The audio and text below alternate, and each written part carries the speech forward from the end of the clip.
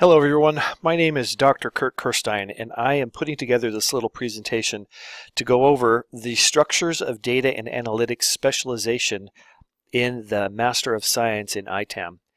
I'd like to start off with just a little bit of general information about the data and analytics field, and then I'll go through each of the 4 courses that make up the specialization to give you an idea of what we'll be doing in each of those courses. First of all, why data and analytics? Well, data and analytics turns out to be a really rapidly growing field, and many organizations, both large and small, are finding that they're gathering data, whether it be sales data or other types of data, that they're trying then to use to help inform better business decisions, better business strategies. These organizations, like I said, they're big and small, and they include a bevy of different fields, things like retail, government, technology, biotech, airlines, and a whole host of other fields, all of which are gathering large data sets and are trying to find ways to use those large data sets in order to accomplish their goals. A good example is biotech. Biotech has been gathering large data sets for quite a long time, and those large data sets can be things like 25,000 genes in a single experiment, or thousands of proteins, or thousands of other data records that it requires quite a bit of computing power in order to be able to process through those. So many organizations, many fields gathering data and wanting to analyze it. The only problem is there's a shortage of people who know how to do this. And there's a shortage of people who can help these organizations accomplish their goals by analyzing their data. So this is the reason why this field is becoming so important. Not that long ago, we had limited tools, we had limited computing power, and we had limited abilities to gather data. But that's all changed. Now the tools are available. Many have been available for quite some time, but there are new tools all the time.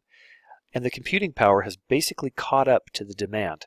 We have computers now with web or cloud-based storage that will allow us to access gigantic data sets and process them in such a way that we're able to discover things that we never knew before. We also have great sort of expanded abilities to even access and gather the data with internet-based transaction processing or real-time data monitoring, where we're actually fed data in a real-time way. So this has all changed, and it's changed in the last 5 to 10 years to the point where we can now analyze data sets that we wouldn't have been able to analyze before. And this is a big game changer for businesses large and small. So ITAM decided that they were going to address this specialization at the master's level, and that is what has been created and what I'm going to go over. One thing that is important to note, though, is that while the specialization refers to just IT managers, it's really not just for IT managers. This degree specialization is really useful for anybody who's working in a business and needs to have a better understanding of how that business can access and make meaning of data sets in order to make better decisions. So this is a specialization that will be helpful for managers and IT professionals at the same time. And as I indicated, large companies are hiring people with these skills right now. Large and small companies, but large companies especially, are really searching for people who have these skills. What kind of a job could you get with this specialization? Well, you could get a business analyst. There are many openings for business analyst. Data analyst, I've seen those openings as well. And with a bit more work, there's positions out there called data scientist. And while a data scientist may sound pretty lofty and inaccessible, it's really not. A data scientist is somebody who merges business knowledge, or the knowledge of how a business runs, with the ability to collect and process data sets to help make meaning out of what the data that particular organization has been collecting. The idea being that, of course, the data scientist takes the data, makes sense out of it, and then is able to apply it back to the business that he or she understands in order to develop better and more well-informed business strategies. So let's talk about what we're going to study in this specialization. There are 4 courses, and the 4 courses are IT 682, Enterprise Analytics, IT 684, Approaches to Data Mining for IT Managers, IT 686, Approaches to Data Analytics for IT Managers, and IT 688, Reporting Data and Analytics. These 4 courses really follow what could be referred to as the data analysis life cycle. The first one in enterprise analytics allows us to sort of get an overview of some statistical tools that we would use in a business in order to be able to really process the data. These are general statistical tools, and there could be a very good brush up for somebody who has maybe been out of statistics for a while and just kind of needs to learn, once again, how those tools work. The other thing we do in enterprise analytics is we come to the realization, or we're actually shown, how many of the tools that we look at in data and analytics, many of the things that we do in data and analytics are really looking at the past and making projections or predictions for the future.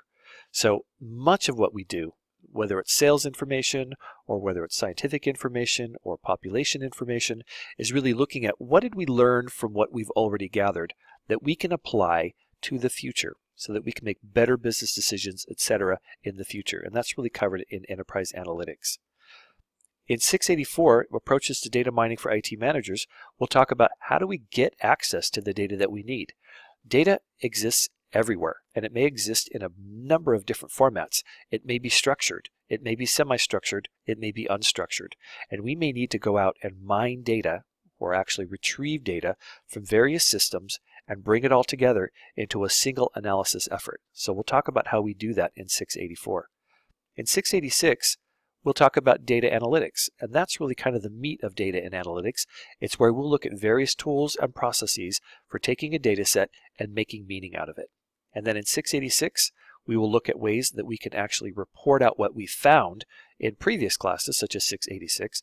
We'll look at how we can create things like PowerPoint presentations or dynamically updated dashboards that will report out what we're finding. A little bit more detail for each of the classes.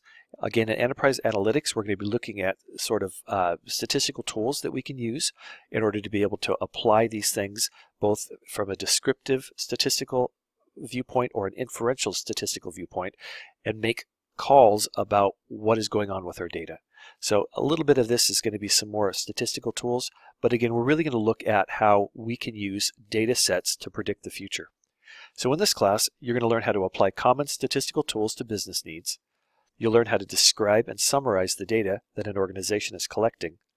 You'll learn how to create data-driven strategies that are based on past business performance, and you'll guide an organization's direction based on likely futures as determined through data analysis.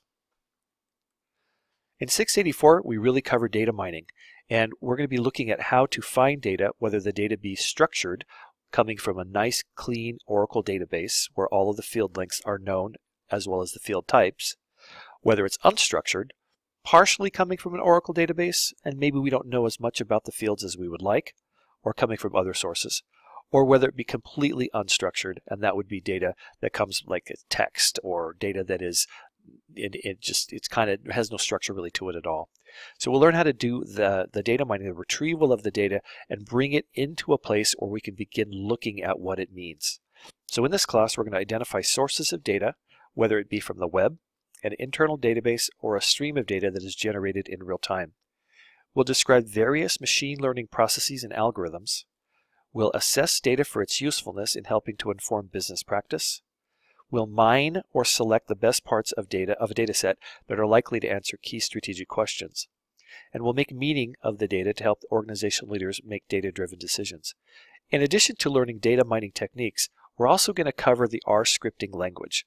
There are a number of key tools that are available in data and analytics, and two of the ones that we're going to cover are R and Python. So in this class, we'll cover the R scripting language.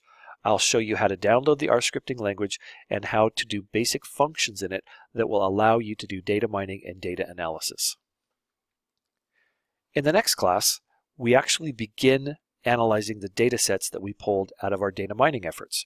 So we will look at various tools that will allow us to take a data set and find the best amount of useful information out of it.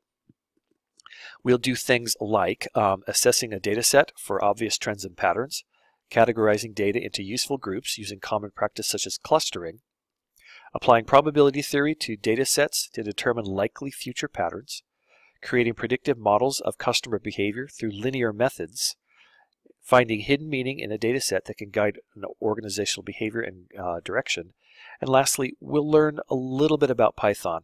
In both the Python example and the R example, I do not expect students to become experts in just the short time that we'll have to be able to learn these tools.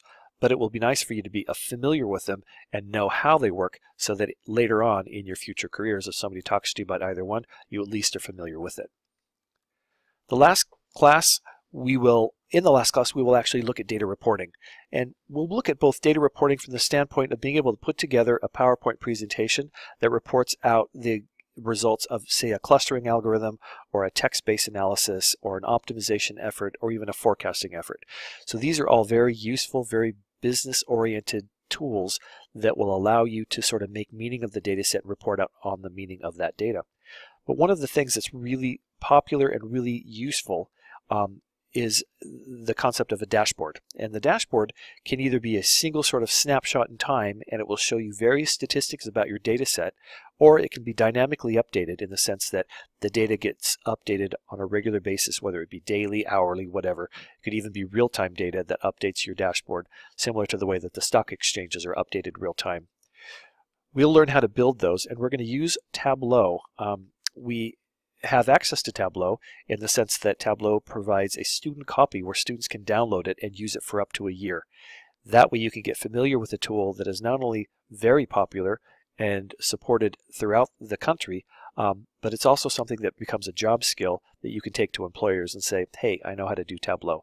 So we will do much of our work in this class in Tableau, and you'll get a feel for how that works and how you can create a dashboard. So this turns out to be the perfect ITAM specialization. Well, first of all, you think about ITAM. ITAM blends technology and management, and so does data and analytics. While it might seem like a really technical field in the sense that you're looking at data mining from databases and how to process those using statistical algorithms and then how to present them using dashboards, it's all to support business strategy. So an organization is trying to access its data, make use of its data so it can make better business decisions. Whether it be, and organizations all over the board are actually doing this, trying to use their data to make better, well-informed decisions. So we'll learn the technical side of the house, and we'll be able to then speak the appropriate language, use some of the tools to help managers make sense of their data and make those strategic decisions that they need to make. Trained employees, as I indicated, are needed today across the job market, and they're going to be needed even more going forward. So this is a great field to get into, and it's a great field to actually seek employment in. If you have any further questions about this specialization, I'm happy to take email requests for information.